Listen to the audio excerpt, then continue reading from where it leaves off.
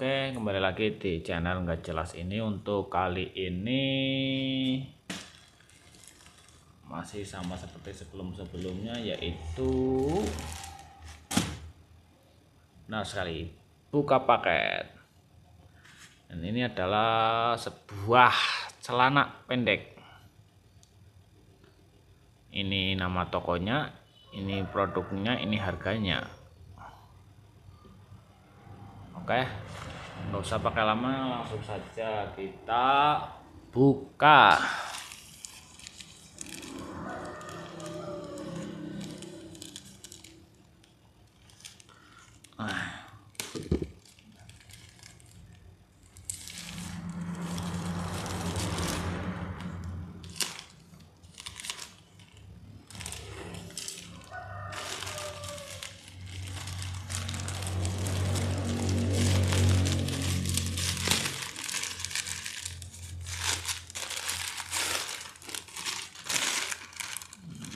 Apa-apa. Oke, untuk packagingnya lumayan juga ini. Black Hawk. Saya bentar. Nah, ini dia. Fokusnya ternyata lumayan. Langsung saja kita buka isinya. Dan ini dia celananya, warna hitam. Cuman ini nomornya kok di sini ya, di depan itu loh. Naruhnya di depan sini nih, lihat. Untuk bahannya itu seperti ini, kotak-kotak seperti seragam yang biasa dipakai kepolisian sih, atau apa gitu. Lihat. Kelihatan nggak di kamera? Nggak bisa kelihatan lah.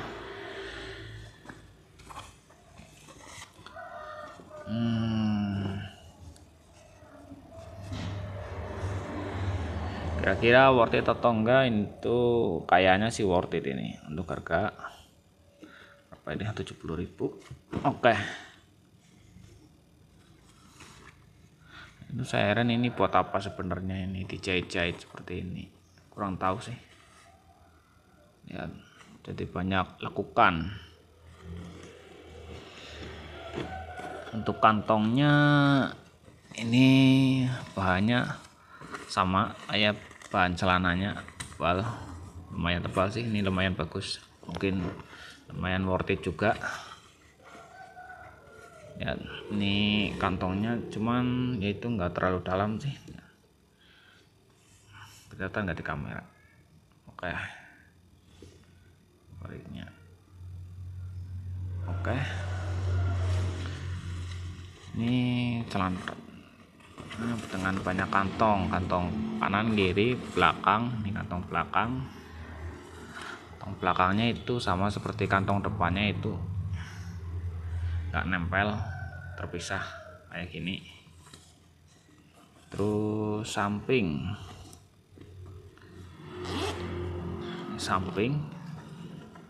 kalau samping ini nyatu, nggak terpisah. Dan ini samping lagi kecil, dan ini berada di kanan kiri.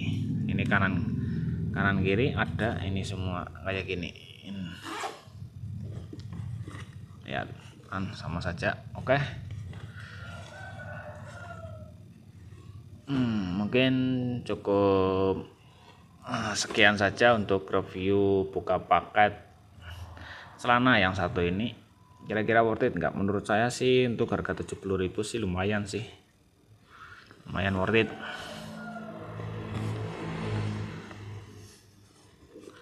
Sebelumnya saya juga pakai yang dari toko ini, cuman ukurannya harus diturunin karena ini lumayan besar size-nya, dan juga ini belakangnya ini lihat melar.